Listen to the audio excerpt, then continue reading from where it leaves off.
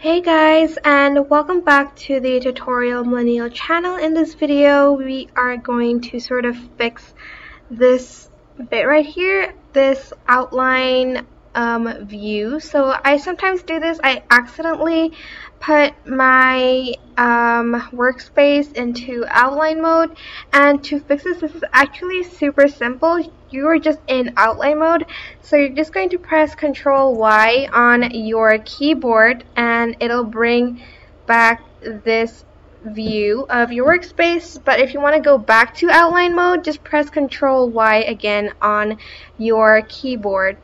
And that is pretty much it for this tutorial. It is super simple, but this is just if you're stuck in outline mode. I hope though this tutorial was helpful.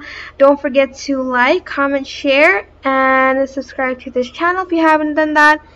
If you have any questions, just leave it in the comment section down below and I will try my best to answer them all.